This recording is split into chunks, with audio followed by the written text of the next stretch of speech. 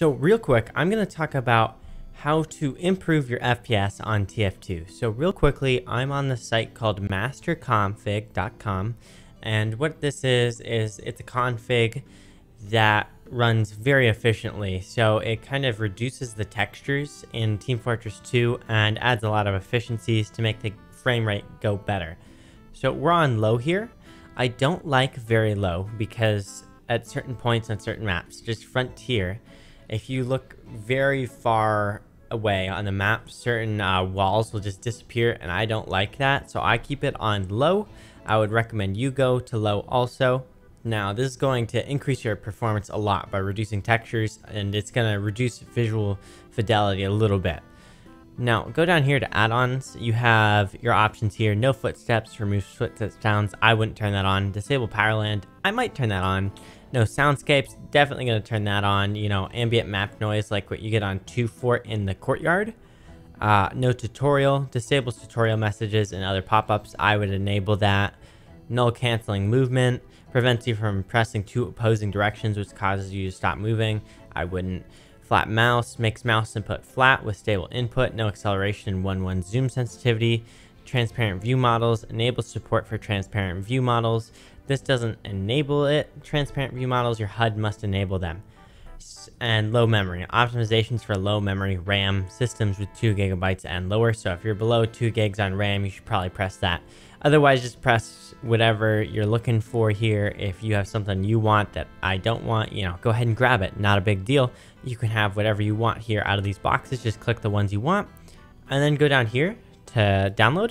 And now it's going to download them. It might prompt you up here and you might need to hit allow to be able to get the things that you need off of it. It might have like allow or block there. And that's perfectly fine. You can see they downloaded down here our VPKs. So we go to Steam and you're going to go to properties here. Now it's going to hit you on general right here. You're going to go to local files, hit browse local files.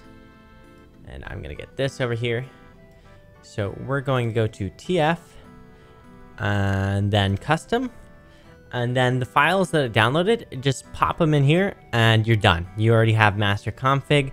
Great. This is probably going to double or triple your FPS. It depends on what situation you're in, but that's a huge FPS improvement right there. I love this thing too because it gets rid of a lot of visual crap that I normally don't like to see in the game that makes it hard to make out enemies and such too. So I love that. Now also, while we're at it, let's go to general here on Steam. Set launch options. And okay, so what you can do here is dash no vid. This removes the introduction vid, which I hate. You know, it takes an extra 10 seconds to get in the game. It's super obnoxious. So I can just remove that. No IPX. This is for like really old computers for like networking, and it makes the game run like 0.5% slower. So if you turn it off, it'll run a tad faster. Dash threads 32. My computer has 16 cores and then has 32 threads to go along with that. This will make it run like 1 to 2% better if you tell it exactly how many threads your computer has. So you can go and press Windows plus R and then type in dxdiag. And then you'll get your processor here. See, mine says 32 CPUs. So yeah, 32 is what I would put there for that number, which is what I have there. And that's how you get that.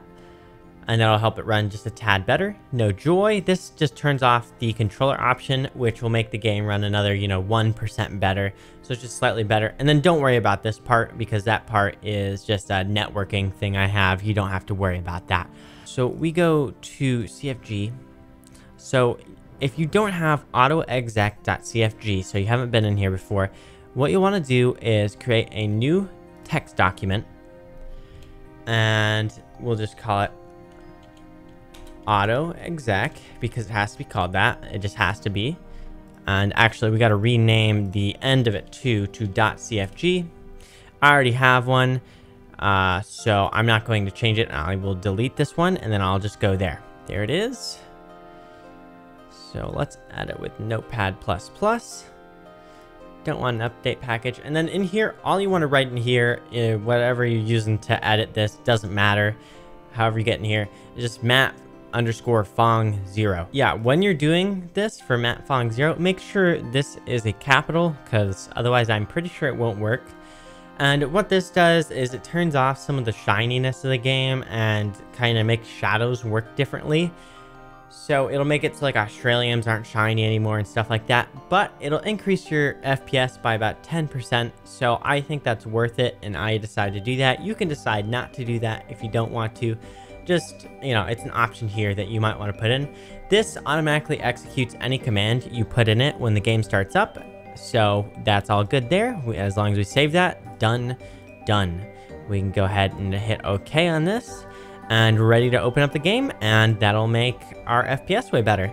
So that's it for the guide, guys. If you like this video, make sure to leave a like and subscribe for more.